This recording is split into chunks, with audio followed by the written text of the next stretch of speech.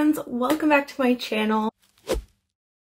Today I want to do a book haul and you're probably thinking, Emily, weren't you not supposed to be buying books or anything in 2020?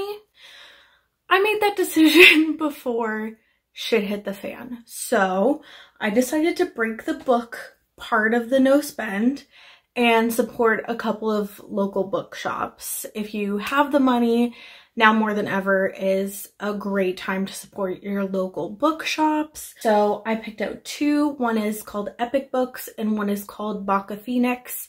And I will leave a link to their online websites down below. They're located in the GTA because that is where I live. I'm gonna go through the books that I got and we're just gonna hang out with this gorgeous bun in my hair. Let's just get started. Okay, so the first book I got is Empress of Salt and Fortune by Nahi Vo.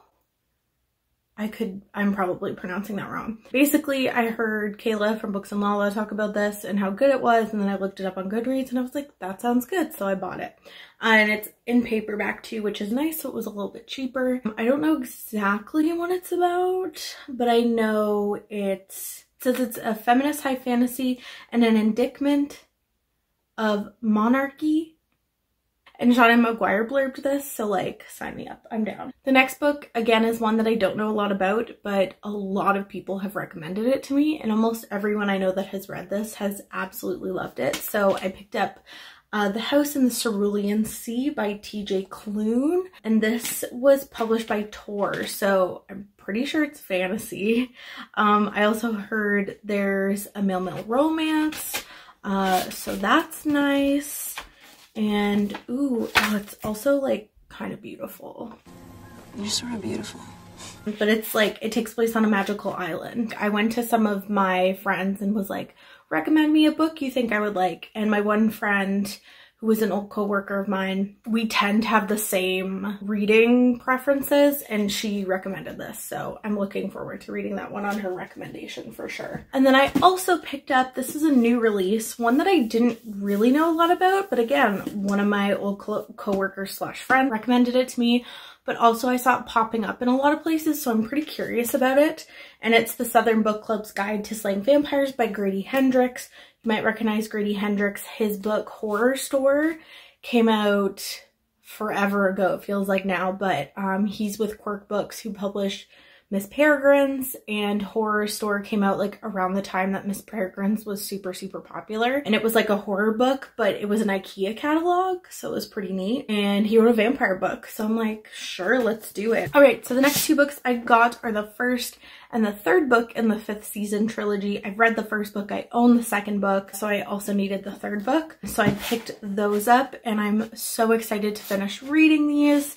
I think tomorrow I'm gonna be filming my March-April wrap-up. If it's not up already, it will be up soon, but I'll talk about the 5th season that I read and I absolutely loved. I thought it was so brilliant and amazing, and I can't wait to continue this series. So I needed the third book so that I could binge the whole thing. And then I also picked up a few poetry collections, and they happen to all be Indigenous poets. So the first one I picked up is by Billy Ray Belcourt, who, if you watched my Indigenous Lit recommendations, I talked about his first poetry collection called This Wound is a World, and it's very good.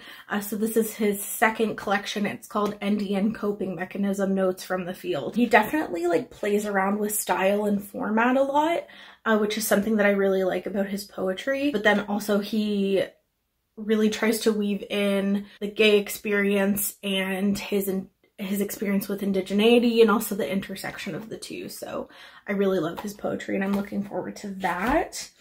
I also picked up Holy Wild by Gwen Benway, and Gwen Benway is a trans Indigenous woman, and I actually wrote a seminar essay about her short story within, I forget what it's called, but it's a Indigenous queer sci-fi short story collection, but her story in it is called Transitions, and I really liked it, obviously because I wrote an essay about it. I realized that this came out, and Epic Books is really good at stocking super diverse poetry, which I love. I decided to pick that one up too, and I just really like poetry. I know we don't talk about, well, on mainstream booktube we don't talk about poetry a lot, but if you're a booktuber who talks about a lot of poetry, or if you know of any booktubers that talk about a lot of poetry, I would love to be able to find them. So leave names and such down below. I would love to check them out. And then the last book of poetry I got is by Thomas King,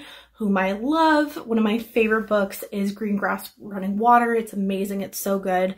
It's definitely like weird if you're not used to a very heightened, elevated form of magical realism in the form of also like Indigenous culture, but it's very, very good. So I picked up his poetry collection, 77 Fragments of a Familiar Ruin. I believe this is newer. I think it came out sometime this year, and it kind of snuck last year. It must have come out like late last year.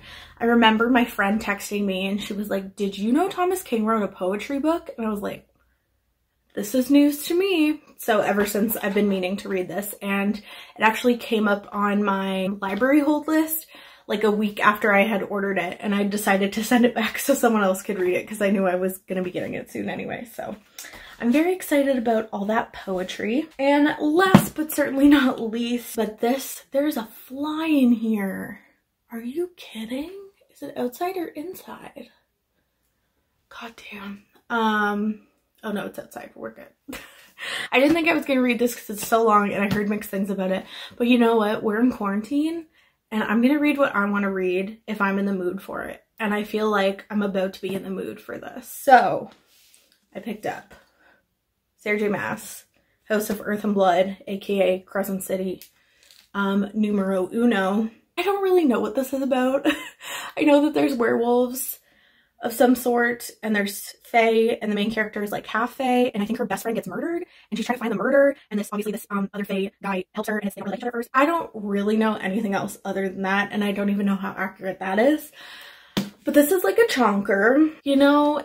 Eventually you just give in, and you buy the things that maybe you were trying to get out of buying or reading. So this is what it is for me. That is all the books I got. It's not, I mean, it's not like a lot per se, but look, as a bookseller myself, I'm used to getting books on a discount. And so buying books full price, like, is a very different experience than constantly buying them at a discount. So those are all the books I got. If you have any questions about them, or if you've read any of them and would like to tell me about your reading experience with them, I would love to hear from you in the comment section down below. I'll leave a couple of links down below of resources where you can check out your own indie bookstores, and I'll leave obviously links for Epic Reads and Baka Phoenix down below. They're both fantastic bookstores, and I love the people who work there and run them, and I think they're doing a really great job right now. I hope you guys enjoyed this. Don't forget to leave a like if you liked it, and I will see you next time. Bye.